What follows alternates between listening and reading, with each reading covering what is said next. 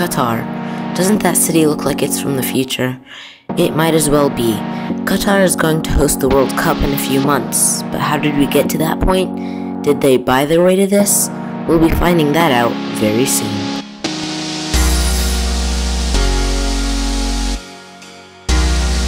To do that, we need to understand how much money Qatar really has. They have the greatest GDP of any country in the world. The Guardian estimates that $200 million were spent publicly for the World Cup bidding. All private money is completely secret, but we estimate they spent a lot. We don't even know how much that could be.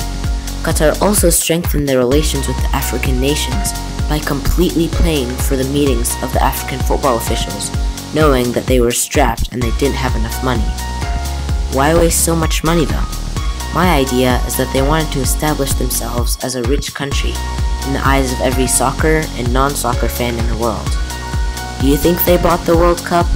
I do, but respectfully, everyone has their own ideas. That's it for today, so I'll see you in the next video.